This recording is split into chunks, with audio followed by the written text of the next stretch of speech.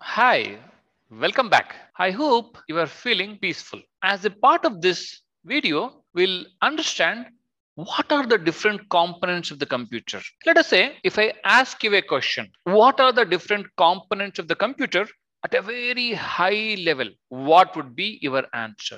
You're thinking, right? At a high level, components of the computer are divided into hardware and software, isn't it? So you do have multiple hardware components like monitor, you have RAM, you have disk, you have printer. All these things are hardware components. And the software which is needed to work on, that is also is one of the very important component of the computer. Now that we understood at a high level, you have hardware components and software components. Let us try to understand hardware components. My question would be, what is computer hardware? Computer hardware is a collection of physical elements that constitutes a computer system. Pay attention here. I'm saying collection of physical elements where you can feel, you can touch them. So that is a computer hardware. Okay. So it may be referring to the any physical parts like monitor, mouse, keyboard, hard drive, and many other units of the system. So they are the hardware components. Now that we understood what is computer hardware, let us understand what are the important components within the computer hardware. First and foremost thing is input devices. Input devices are pieces of equipments that are used to provide the data and control signals to information processing systems. It can be any device. It can be a mouse.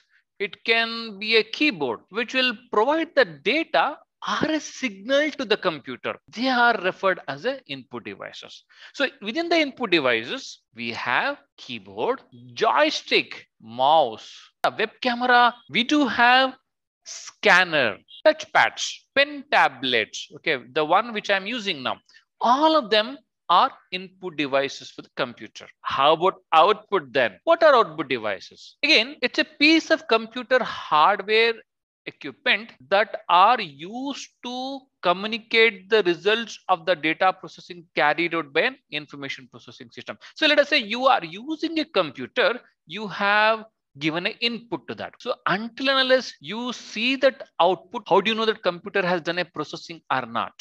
That is where output devices come into picture. So you will have a results displayed to the user. That is where output devices come into picture. Okay. So in a way, they convert the electronically generated information into human readable form. What are the different output devices? We have a printer. We have a monitor, which will be using left and right. We do have again a different kind of a printer. We have a projector. We do have a music system. So all these are the output devices. So if you're talking about the computer hardware, if we don't talk about the motherboard, then it is not complete. What is motherboard then? It is nothing but a circuit board, and it is one of the main component of any of the computer hardware. Motherboard is a circuit board that lets other components to communicate. So through the motherboard only, other components of a computer communicate to each other. For that purpose, it has ports that face outside the PC's case as well. It is believed that motherboard stores a low-level information, even though PC is switched off. The next important component is central processing unit. Central processing unit is referred as a brain of the computer. You know, without brain, can we really think or talk? We cannot, right?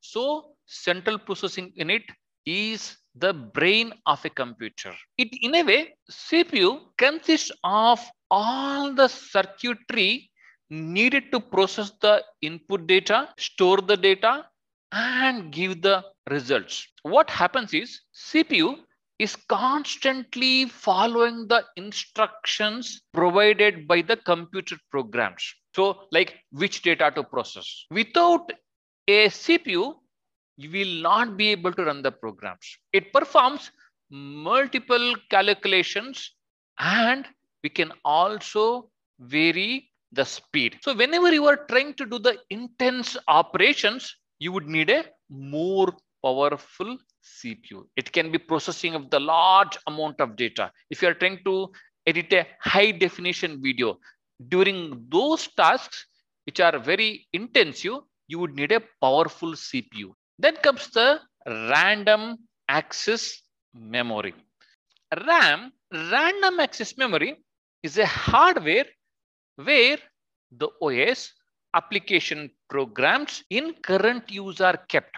So it is a temporary memory. The moment you switch off your computer, whatever you are working on will be lost. So that is the reason it is called as a temporary memory. RAM is very, very important if you want to work on multiple applications parallelly. So let us say you have opened one browser. Okay. So certain amount of RAM is allocated for that. So whenever you want to work on the multiple applications concurrently, that is when you would need a RAM. And also you would need a better RAM if you want to work on multiple applications simultaneously. As we already understood, RAM is a temporary memory. Your computer needs a place to store the data permanently, right? That is where hard drive comes into picture. Hard drive consists of a spinning platter. It's kind of a disk, you already know. And also you have a arm from which you can read the data. Hard disk drives were very widely used almost 20 years. But what has happened is now with the advent of the solid state drives, hard drives are slow. They are kind of slowly being replaced by something called solid state drive. So what is solid state drive? Solid state drive is a storage device that allows reading and storing of the data permanently without a power supply. Like it uses flash memory like device to store the data. So it is definitely faster than traditional hard disk drives. As of now, they are a bit expensive, but eventually they may become economical for the common users. So if you want to make your system faster, better use the solid state drive. Wonderful then. We understood what are the two important components at a high level, that is hardware and software. And also within the hardware, we understood very, very important components. Thank you. You have a wonderful time.